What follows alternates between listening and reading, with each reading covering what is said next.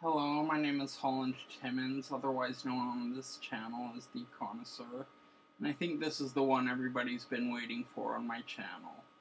The Complete Sherlock Holmes, Volume 1 by Sir Arthur Conan Doyle. This is a 700-page volume collection. This is only Volume 1. I've read every story. It's a really good collection. I think everyone knows who's been watching my channel knows I'm a huge Sherlock Holmes fan. Well, Sherlock Holmes is the one Victorian-era character that continued on into the 20th century. So he's got that going for him.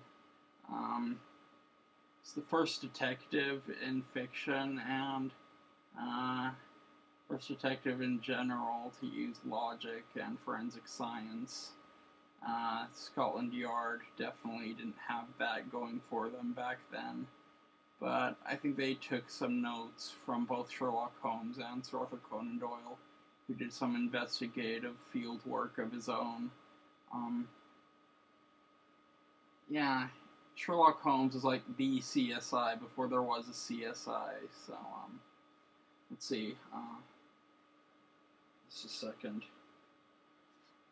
It starts out with a study in Scarlet, where Watson gets back from Afghanistan and meets Sherlock Holmes for the first time.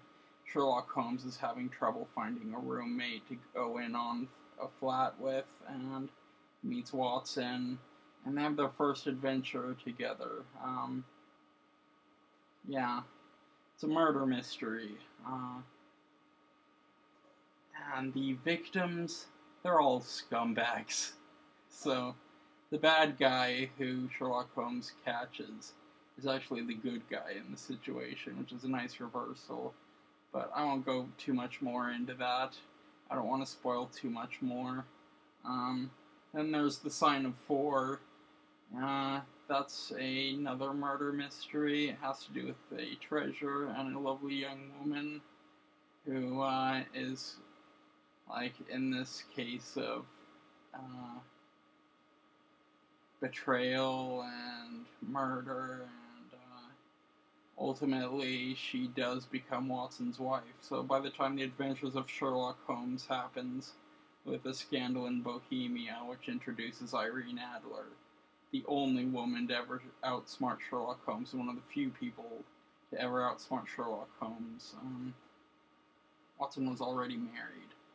So, really, A Scandal in Bohemia was essentially written to show that Sherlock Holmes was not, in fact, a homosexual. I think he's more of an asexual. Actually, this brings up a good point. In my first video review, when I said that Jeremy Brett being bisexual was the perfect way to portray an asexual character, I don't think many people knew what I meant.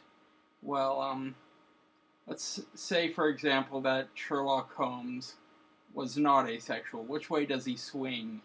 A Scandal in Bohemia suggests that he would be straight, but with Jeremy Brett being bisexual, it means, it goes either way. So Sherlock Holmes is whatever you want him to be, if he wasn't an asexual. So, he's whatever you want him to be.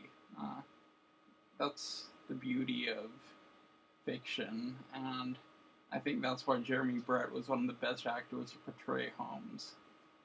Not just because of his sexuality, but also because of his bipolar mood swings, which was in the books, but Jeremy Brett was the only one to perfectly capture that.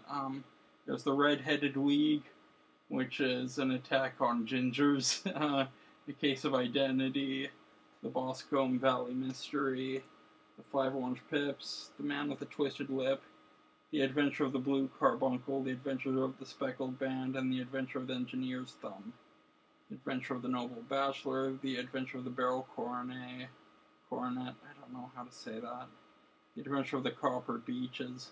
Then it goes into the memoirs of Sherlock Holmes at page 397, with the Silver Blaze at page 399, The Yellow Face, the Stockbroker's Clerk, The Glorious Scott, The Musgrave Ritual, the Reigate Puzzle, The Crooked Man, The Resident Patient, The Greek Interpreter, The Naval Treaty, and then Sherlock Holmes. One of his most famous stories is in this collection, The Final Problem, which he goes up against Professor Moriarty. Possibly one of the first supervillains in literature. Definitely very supervillainesque. I would say Sherlock Holmes is Batman on a budget. He knows how to fight, he's very smart, he knows how to use the city, and Professor Moriarty is his exact opposite. He uses his brilliance for evil, and he has a whole gang, and he knows how to use the city to his advantage, and it's a very well written story. Then it goes sort of into a horror book, which it was written in the 10-year period in between The Final Problem and The Adventure of the Empty House, when Sherlock Holmes is dead. So this was like the only Sherlock Holmes story you could find by Sir Arthur Conan Doyle. Yeah, The Hound of the Baskervilles, which is in fact my favorite Sherlock Holmes story.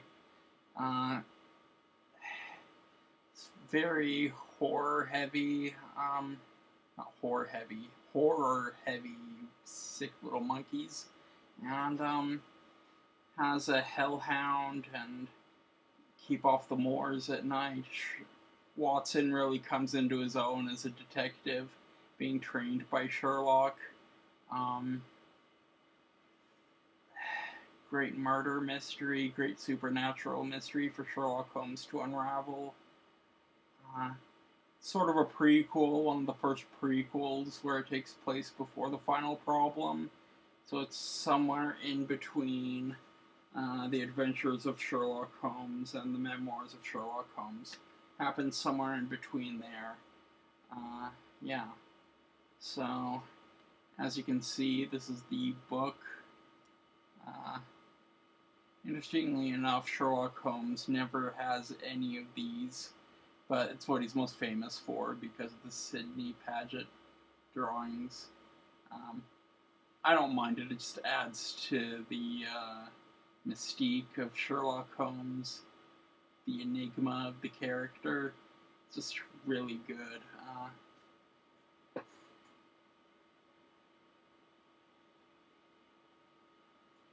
Anyway, I would totally recommend this book.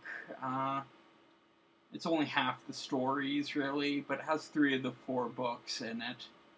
And, yeah, it has The Hound of the Baskervilles, which is in Time's top 100. I believe it's Time magazine's. I believe it's in the top 100 novels ever made, ever written. It deserves to be there. It really does. It's a classic. They're all classics, but The Hound of the Baskervilles especially. Yeah, so I should probably do some Hound of the Baskervilles movie reviews, but I'll do that later. Anyway, that's Sherlock Holmes. The Complete Sherlock Holmes Volume 1 by Sir Arthur Conan Doyle. And next video, we'll be taking a look at The Complete Sherlock Holmes Volume 2 by Sir Arthur Conan Doyle. Okay. I will see you soon.